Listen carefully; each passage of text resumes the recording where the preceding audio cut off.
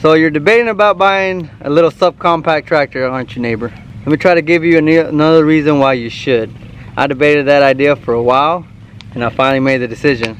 Let me show you something that I really enjoy about this tractor that helps me out a lot around the land.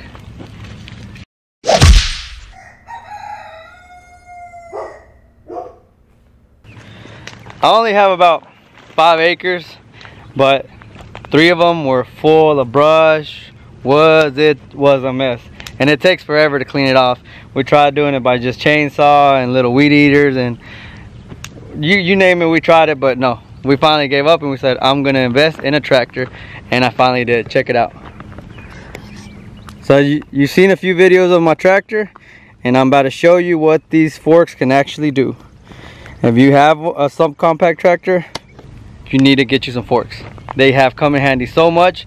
I'm about to show you how in handy they come when it comes to cleaning your land. All right, check it out. So I have the ones that just go on the front bucket of your tractor.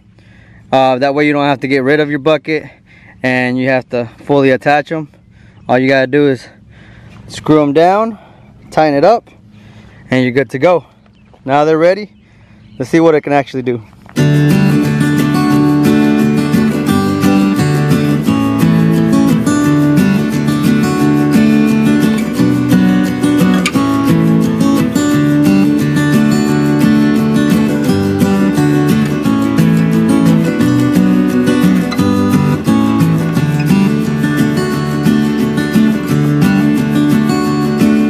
You see how easy and safe that was? All I had to do was put those forks in there, grab a big load of brush, drop it on there, stayed away from the fire, and there you go. Nice and simple. They really do come in handy. I've used them for a lot of different jobs, but there's one way you can use them. I'll be showing you some more videos of how you can use these forks a little bit more, but in the meantime, just watch this fire burn.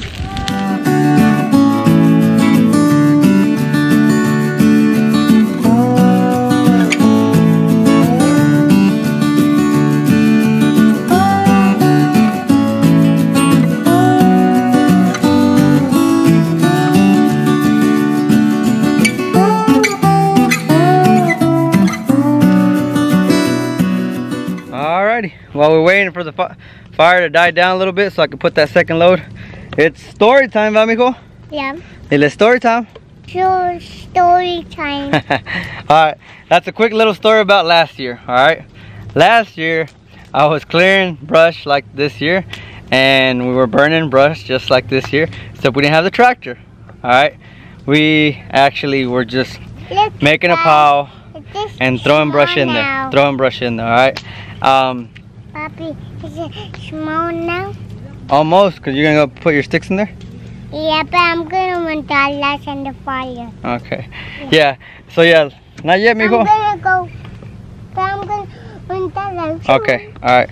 Well, I have to pass that story so he can go throw his sticks. Be careful. Go.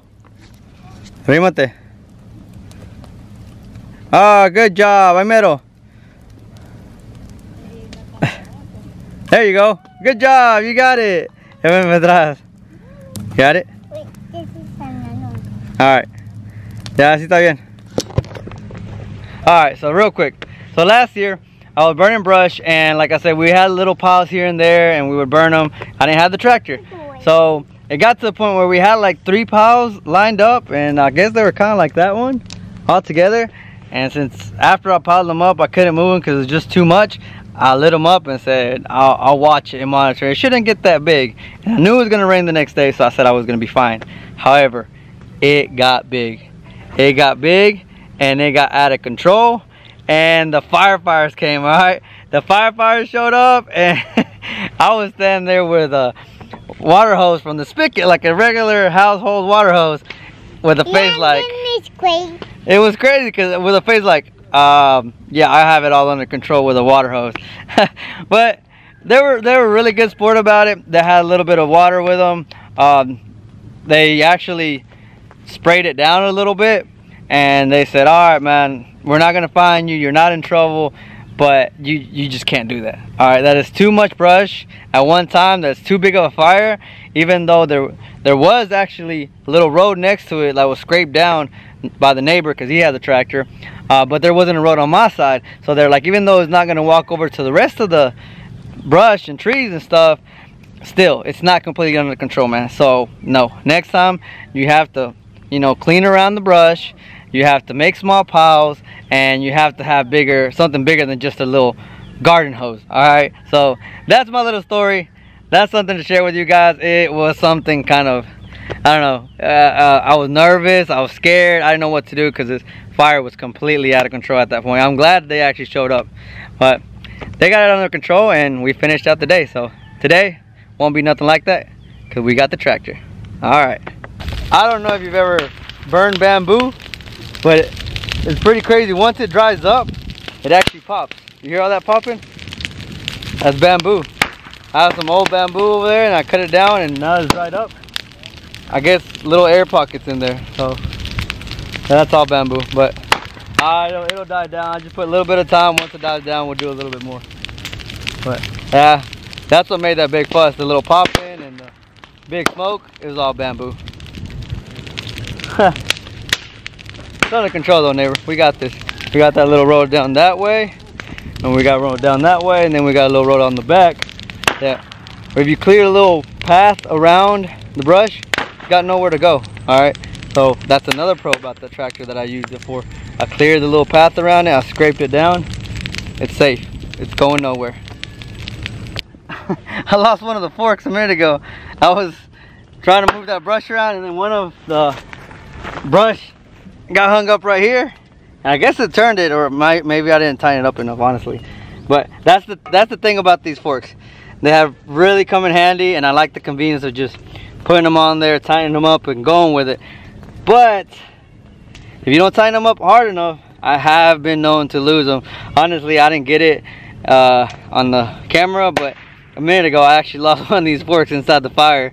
I actually waited till it died down a little bit so I could actually get it out. I wasn't gonna reach in there and get it out, but hey, they're actually really good. If you like them, if you enjoyed them, if you found this to be a little nifty add-on to your tractor, I will link in the description below where I picked them up from Amazon, and they're inexpensive. They're like $150, I think they were. So you can pick them up from my description. And like I said, the Subcompact tractor has come in handy so much. I do not regret buying it. All right, so if you're interested in actually purchasing a Branson tractor, I'll give you more details in a few other videos of, you know, pros and cons, things that I like, things that I don't like. So just make sure you subscribe down below, and you can follow up on a few of my videos that I will be doing about the tractor, and a few of attachments that I have, because I'm up to 4 attachments. I'll keep growing for some more, and I'll keep sharing. All right, neighbor, I'm gonna keep burning the rest of this brush, and you enjoy the rest of your day. See ya.